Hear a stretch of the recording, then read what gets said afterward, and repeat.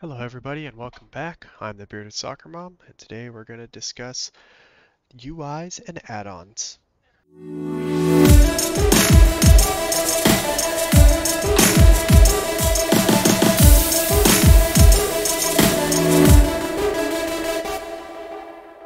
So the first part of this that I'm going to talk about is my main general UI, and for that I use Elvui.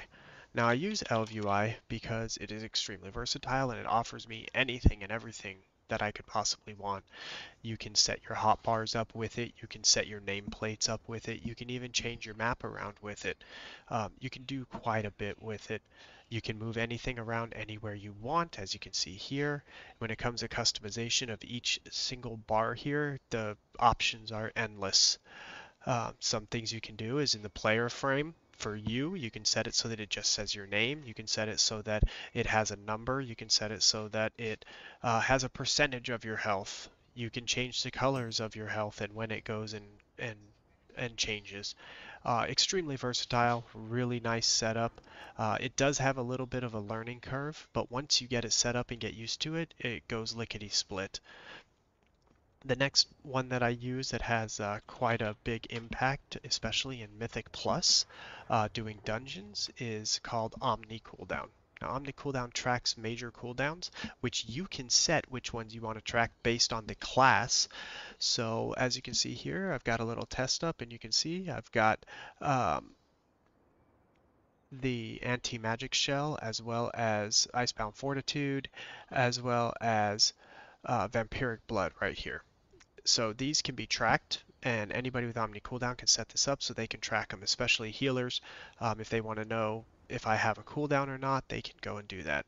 I ran with a fire mage, who ran combustion, so I would be able to track his combustion and time my pulls around to do a big pull because he has combustion, he can blow things up, and I wouldn't even have to ask him, hey, do you have this? It helps especially if you're pugging as well because you know exactly who is going to have what cooldowns when. The big thing too, if you're in a coordinated group like in Discord or whatnot, then you have the interrupt box here. Now what that does is it tracks the interrupts for everybody in your group. So you can assign interrupts. Think of the first boss in Temple of the Jade Serpent where you want to interrupt Hydro Lance. So if you say, okay, I'll take the first one, player A take the second, player B take the third. Well, then you can still call them out. Hey, player A, you're next. Player B, you're next. It's extremely, extremely nice to have and really works well so that you don't miss a single interrupt. Now, the other add-on that I have that's really important is one that I actually had to go searching for to solve a problem that I had. The problem that I had was that I would lose my mouse and my cursor during fights and everything else. So what I did was I started looking and I found a add-on called Cursortrail. Now it's another versatile one, and what it does is it creates a trail. As you can see, I have blue lightning on mine. What it does is it creates a trail around your mouse so that you can track it. So for a blood decay, I cast Death and Decay at my cursor, so it doesn't just cast under me. So what'll happen is, if I don't know where my mouse is, I could cast it in the wrong spot, wasting not only a charge of Death and Decay, but a rune as well, which is extremely important. With that, you can also see that when it comes to Elvui, I also set up my player power bar and my class bar. So these are going to show my my runic power as well as my runes available. Again, extremely versatile Elvui.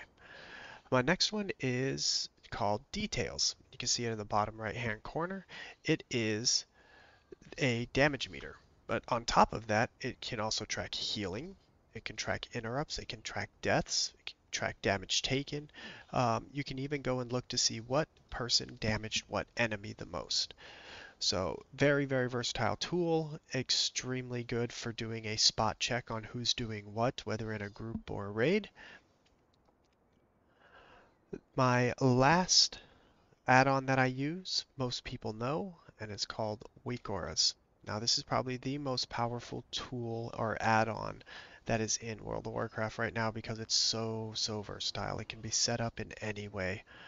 For Blood Decay, I built my own uh, Weakauras, and so if you like it, you can find it down in the description, and I'll put a link there for you so you can go and download it for yourself. As you can see, I got a little bit of everything here. I've got the major cooldowns. I've got timers for Dancing Rune Weapon and Bone Shield. I also have a timer for Bone Shield, or a counter for Bone Shield, so you know exactly how many charges you have. I've also associated a sound with it so that when you hit 5 or below, it sets off this sound so you know you need to refresh it. This white circle here is for Death and Decay, and it also has a sound associated with it. As it goes and empties out, it will make a sound when it only has 3 seconds left, telling you that you need to refresh Death and Decay. That way you don't always have to be staring at it to know when it's time to refresh. Up here, this portion in the top is a trigger that triggers when you get a Crimson Scourge proc. So again, you can still stare at your screen and not have to look at your buffs to know when you have that proc going. So as you can see, extremely powerful and versatile, and that's my UI.